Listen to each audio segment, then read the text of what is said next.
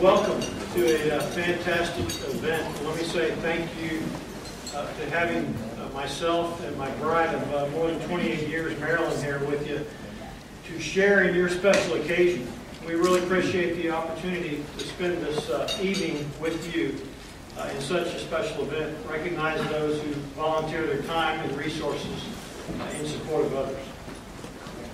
Thank you very much for having me. Our Marines aren't here. I want to thank them for presenting the color.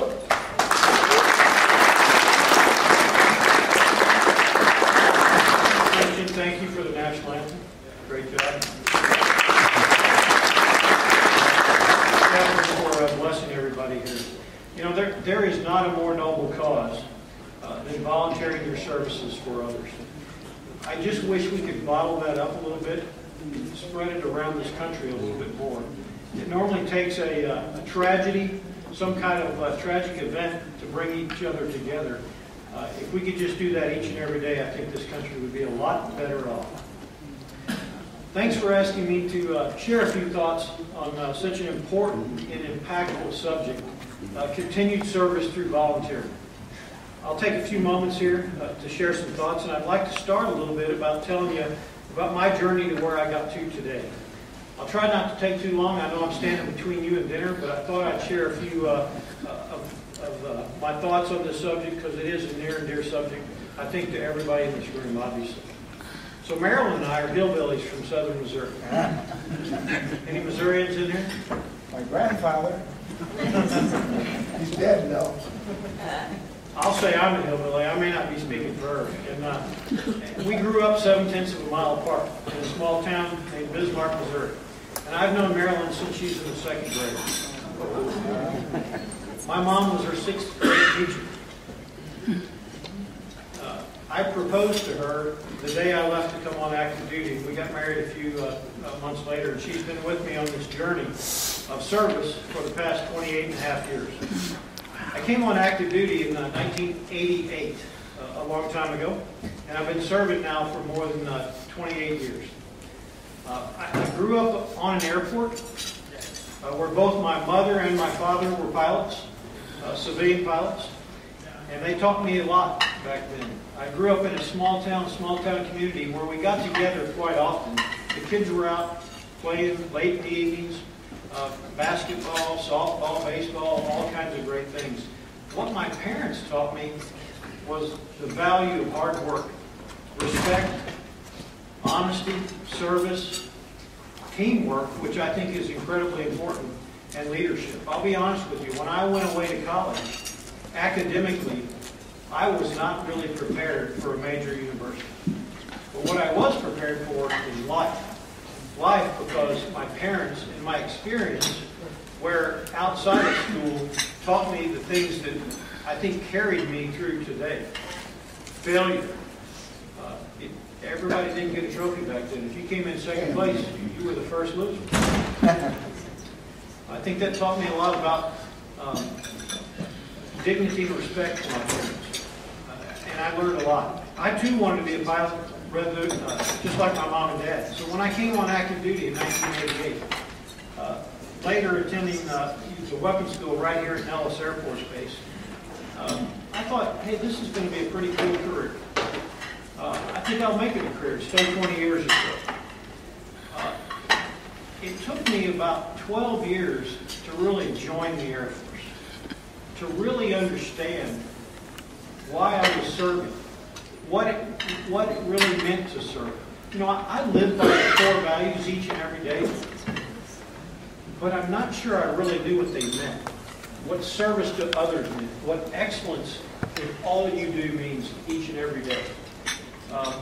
I learned right after 9/11, when I was responsible for sending somebody's sons and daughters or their moms and dads into combat, and understood the responsibility that I had and why I was serving. You know, it was no longer about me. It was about our country, and those sons and daughters that I were talking about, or somebody's mom and dad that I was responsible for. And I believe strongly that to create an environment of service and volunteerism, we must create an environment first where folks feel part of something bigger than themselves. You know, they ought to feel the country first. service to the institution that they serve, or the city, or this organization. But it's no longer about me. I look at some of today's what you would call role models.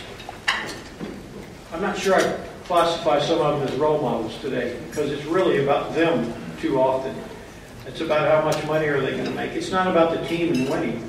I look back at the history of the Boston Celtics, and that was about a team, or many of the World Series teams.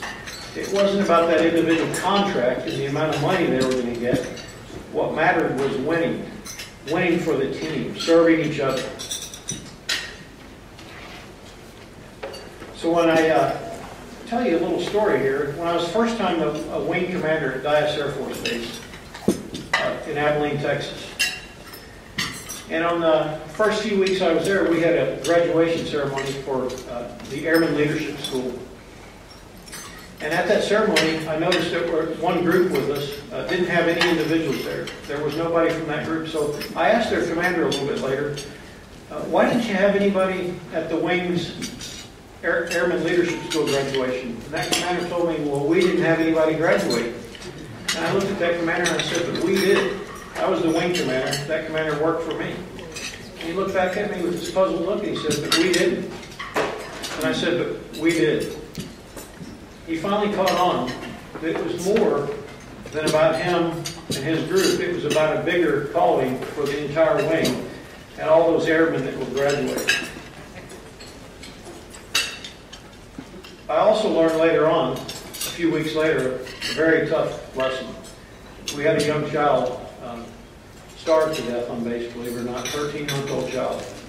When we got into the lessons learned from that, what I found is we didn't have that team environment, that camaraderie from the folks to take care of each other.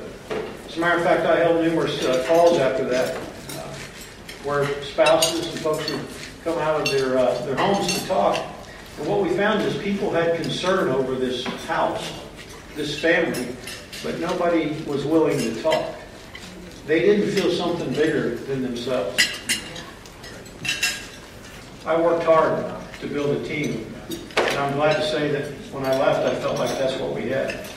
You know, I believe creating this environment that we talk about, service, is accomplished by talking the talk, more importantly, walking the walk, actually doing what you say, living the lifestyle of service each and every day. You know, folks, I live in a glass house. I have 11,000 people that work for me. Everywhere I go, people pay attention.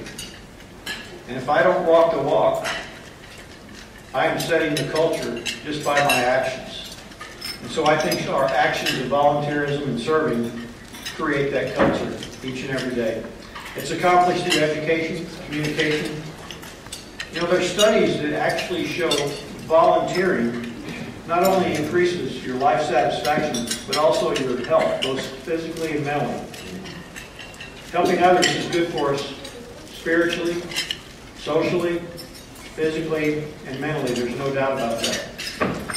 Studies also show when you get those out of balance, that's when we tend to have suicidal problems, domestic violence problems. You know, I was told yesterday that we have 22 veterans every day that commit suicide.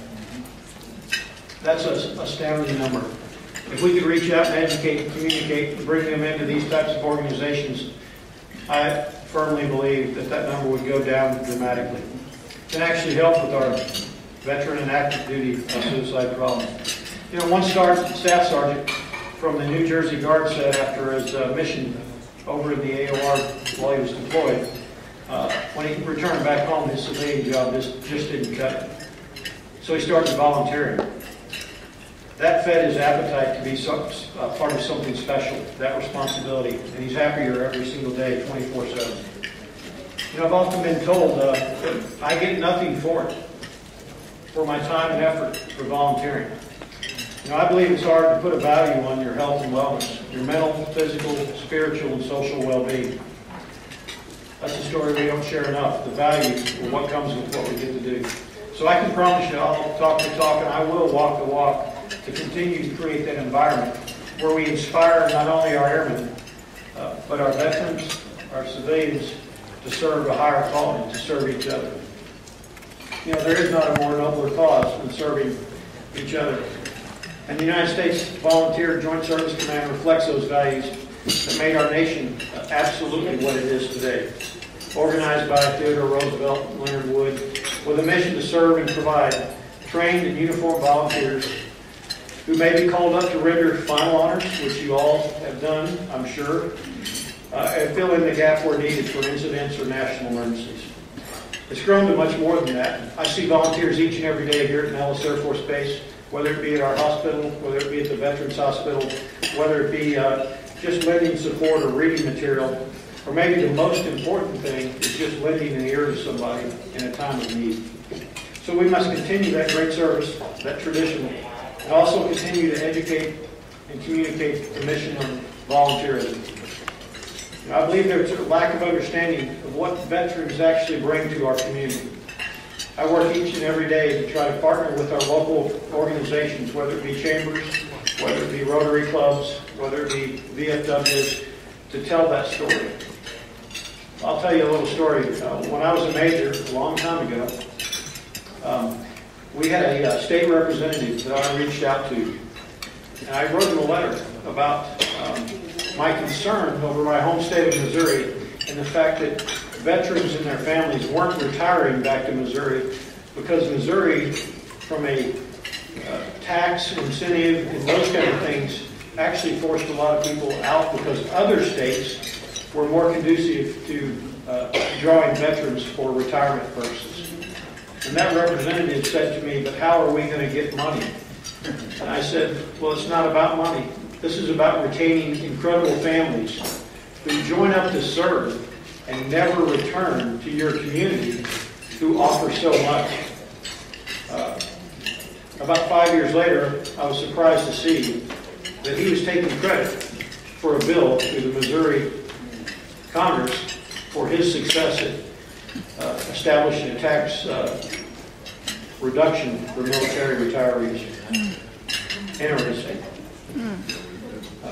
We have to continue partnering with our local communities to make sure that we continue this mission to serve our military families, the veterans, and of course, the entire community. So on behalf of all of you, I just want to say thank you for allowing me to share a few thoughts with you.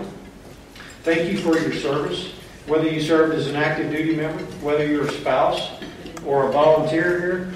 And finally, congratulations to you. I believe you're going to award some awards here a little bit later. It says a lot about each and every one of you as a person, and has a significant and lasting impact on not only many people, but our entire nation. So God bless all of you, and God bless our great country. Thank you.